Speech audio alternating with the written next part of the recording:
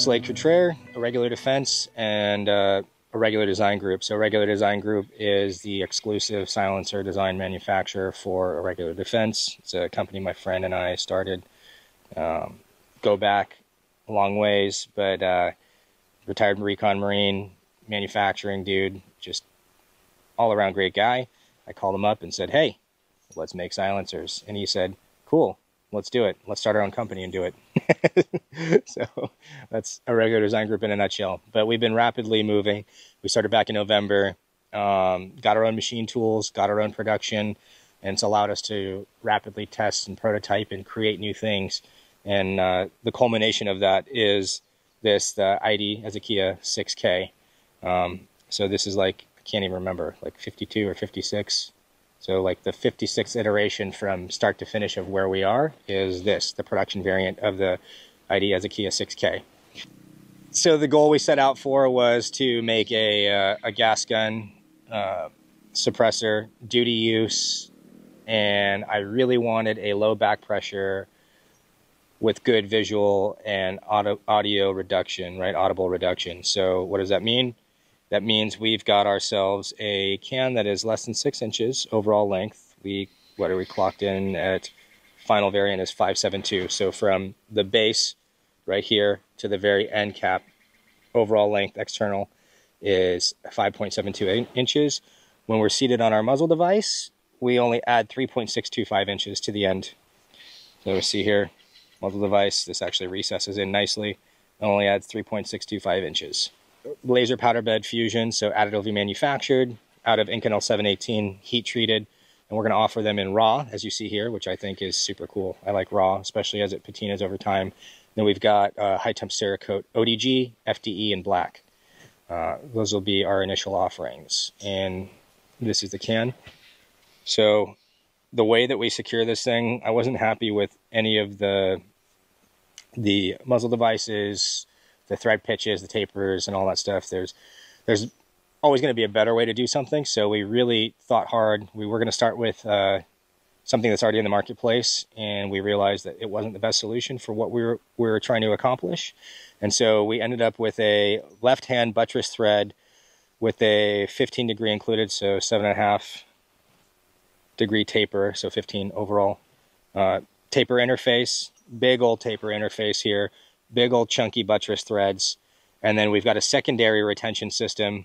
So we've got an Inconel muzzle device, and we've got the teeth here, and we've got these 6 locking pawls, or flexures, but these are our locking pawls called the Hesion Bow, which I wanted a secondary retention system, and we wanted to do it without having to add any other parts to it. So this is completely monolithic. There's no added springs or pins or anything else to wear or fail on this thing.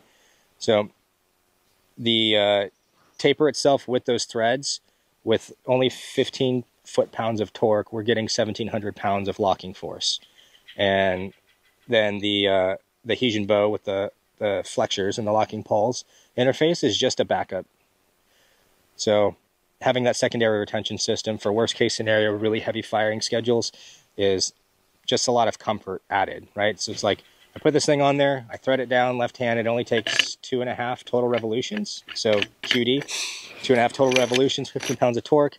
Really get this thing on there, and now I've got 1,700 pounds of locking force, and I've got that good positive secondary retention with these locking pawls interfacing with these teeth. Sub-degree tension on each one of those, so sub-degree adjustments as they go around. So design this guy to be easy on and off, 3/4 socket. You can go socket, open end wrench, whatever you want. I like the socket, makes it easy.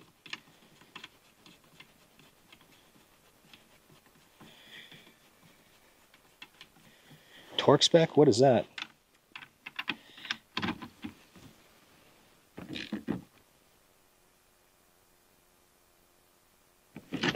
We wanted a flat nose because we didn't want anything that can really get caught on anything, like having a protruding flash height or anything like that. And we've got a lot of crazy things happening on the inside of the can. You guys will be able to take a look at that.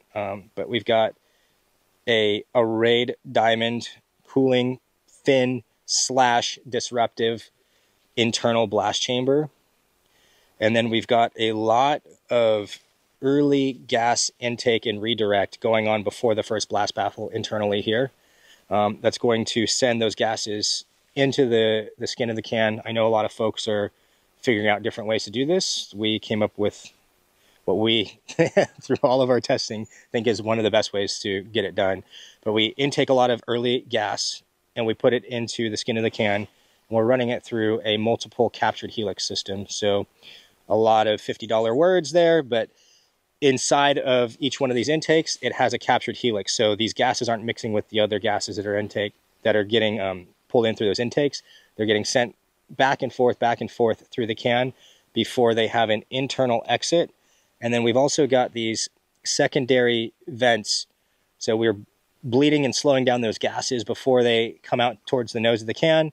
And then we actually have shielded gas ports here. So we're not getting gas directly bleeding out from the nose. It's actually having to hit another baffle internally before it is allowed to exit through these ports. And we've got a built-in 3-tine flash hider at the end of this thing right here. Again, you guys will see a close-up. You'll be able to take a look at all of these things with a lot of disruptive features in the flash hider itself. So we just tried to feature pack this thing in the smallest amount of space, lightest weight possible, with it still being a duty can. Oh yeah, that looks cool with the ID on it. Oh.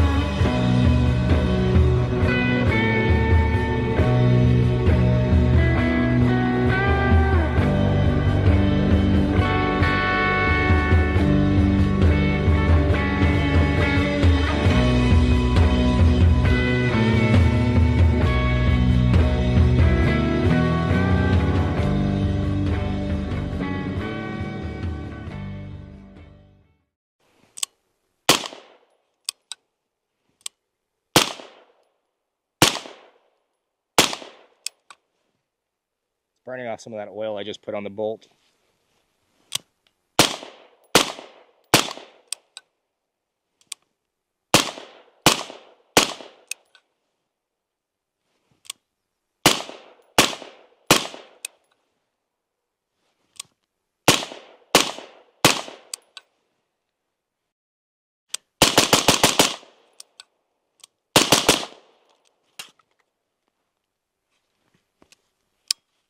This is LMT 12.5 spec war, I think mid gas, yeah. Good to go?